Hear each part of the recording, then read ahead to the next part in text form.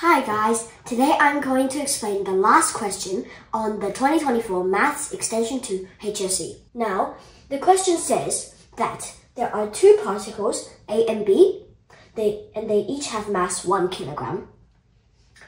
They are in a medium which has a resistance, kV, where K is greater than 0.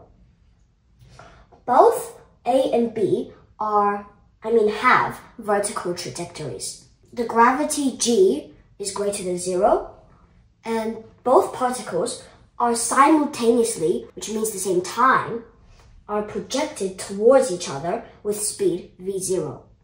And the range for v0 is greater than 0 and smaller than g over k. A is initially d meters directly above B, where d is smaller than g over k. The question asks us to find the time taken for the particles to meet. You see that our question says with speed v0, not velocity. Velocity means with directions already included with the question, but this says speed. So this must mean that we have to make the directions for it. So usually we will just make up to positive and down to negative. That's what we will usually do. So I'll just write it over here.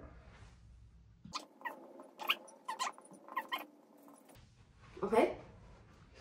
Now we can see that A is initially d meters directly above B. Now, with just this information, we can already draw the graph. So, initially, B's displacement is just 0 because it just stays here.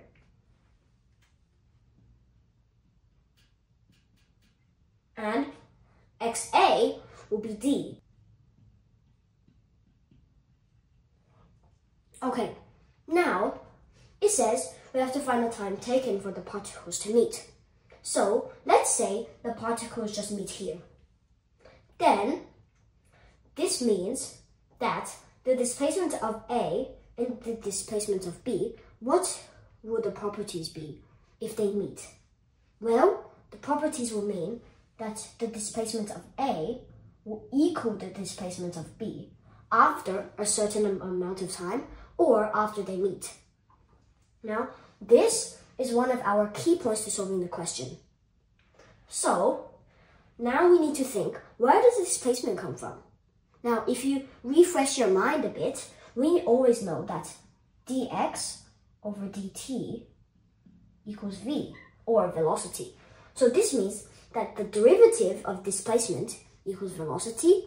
So displacement comes from the integral of velocity. Now, where does velocity come from? We know that dv over dt equals a, or acceleration. So the derivative of velocity equals acceleration. So velocity comes from acceleration. So the general way of solving this question is to first figure out the acceleration and then integrate to get velocity and then integrate again to get displacement. So now we're going to figure out the acceleration of A and the acceleration of B. Now let's start solving the question. So acceleration of A equals, okay, I'm gonna draw the graph here again for you guys. So the acceleration of A consists of two parts, the acceleration and the resistance. Every particle, its acceleration, always has gravity. Our definition was that up is positive and down is negative. And gravity is always heading down. So then gravity will always be negative in our definition. So then the first part will be negative g as our acceleration. Plus, I'm purposely writing plus to make you guys understand this even more. So now we need the resistance. Since A is heading down, the resistance has to be opposite. So the resistance is heading up, and our resistance is kV. So kV has to be positive. But in the question, it says K is greater than 0. So the first part of the resistance is positive, but then VA is negative, but it has to be positive because it's going up. So then what do? We add a negative to make it positive. Easy. Plus negative kVA. Okay? Now we will do it for B. The acceleration part is always negative g, like I've said before. Negative g plus. Now, we basically just do the same thing with that. So, we see, since B is heading up, the resistance has to be heading down, so then kV has to be negative. But in the question, K is greater than 0, and VB is also greater than 0, but it needs to be negative. So we do the same thing, we also put a negative in front to make it negative. So it's plus negative kVB. For the rest of this question, I'll just be focusing on A because B uses a similar method to solve as well as A, so this halves the time of explaining. Now we will actually start solving the question. Okay, now I'm gonna get rid of this plus into a normal plus sign.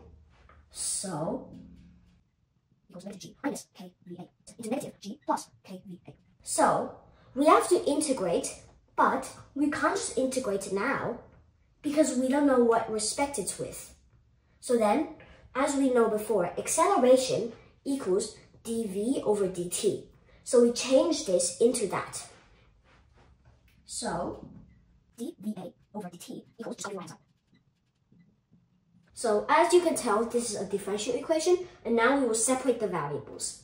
So we will multiply the dt onto the right-hand side and divide g plus kVA onto the left-hand side. So dVA equals negative g plus kVA dt. It becomes g plus kVA 1 over g plus kVA and then dVA dt.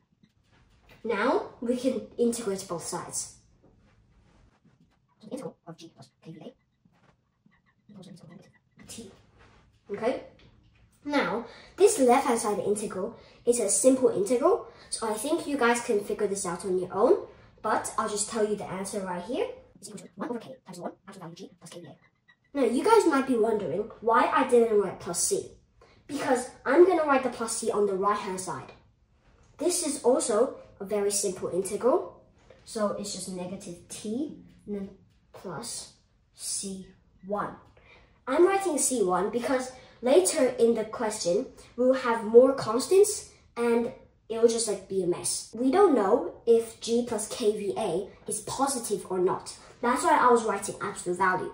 But there was this information in the question where it said V0 is smaller than g over k. Okay? Now, we can use this to maybe prove that this is always positive. Okay? So, I will multiply a negative 1 on both sides. So, negative V0 to be greater than negative g over k. Now, we will multiply the k to that side. And k is greater than 0, so we don't need to worry about swapping the sign again. So, negative k V0 is greater than negative g. Negative V0 equals VA, so then we can just change this negative V0 into VA. Okay, so, kVA equals negative g, is greater than negative g. And then, if we move this negative g to the left-hand side, then we will reprove it. G plus kVA is greater than 0. Yay! So now, we don't need the absolute value. Okay, we won't just integrate right now because we need to figure out the VA. So then our step 1 is to multiply the k to that side. So 1 of g plus kVA equals 2. And then plus. K is a constant and C1 is a constant, so that makes another constant. So it's C2. Now, to get rid of the ln, we just have to put e to the power of all of this. So g plus kVA equals to e to the power of negative kt plus c2. E to the power of a sum is just e to the power of the individual ones multiplied together. So this right-hand side is just e to the negative kt times e to the power of c2. E is a constant, c2 is a constant, so that makes another constant. So it's c3. So the right side is actually just c3 e negative kt. We need to figure out the constant because we can't just integrate right now. We don't know what the constant is. So we have to plug in initial values. So our initial value is when t equals 0. When t equals 0, VA equals negative v0. And then now we can just substitute all of this in. So this g stays the same because it has nothing to do with this. This k can also stay the same, but this VA is negative v0, so times negative v0. And then the right hand side is c3, and look, this power is 0, and then e to the power 0 is 1, so the right hand side is c3. So now we know our constant. But I'll just rewrite this a bit. Now we can just substitute in the c3 into the right hand side. So g plus k VA equals c3 equals g minus k v0, so we substitute that in. We need to figure out VA to then integrate again to get displacement. Now, our first step is to just move the g to the other side, which is easy. Now, I'll put the negative g at the front. Now we will just divide the k to get to VA.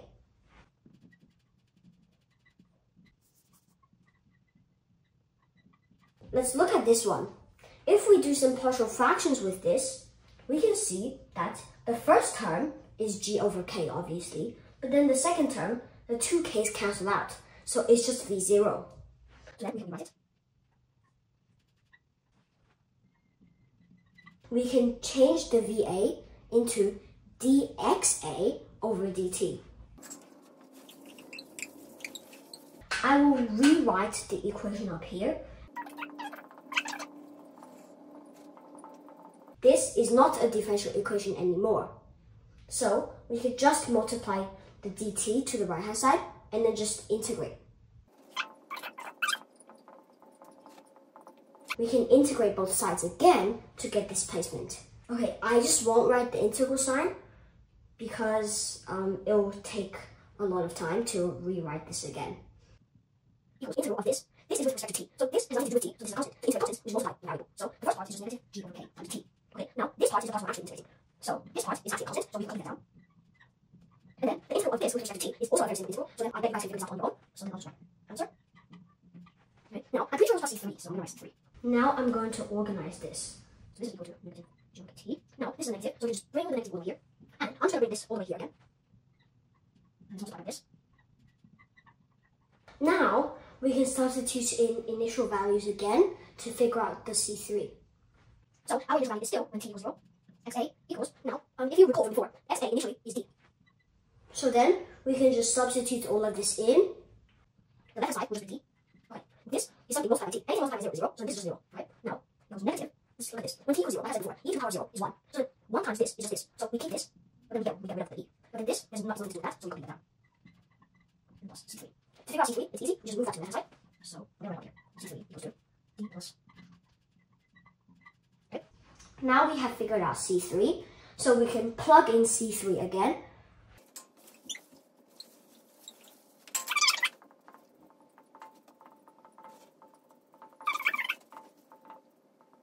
This is what xa is, and similarly, this is what xb is. So, as we can see, our equation was xa is equal to xb. So, we are going to set these two to be equal. Now, I won't write this thing equals blah, blah, blah, blah. I'll just do it like this. The first thing that you guys can notice is, you see, these two terms are the same. Now, what does that mean? You can just cancel them out. So, if you guys cancel all of these terms out, then we will get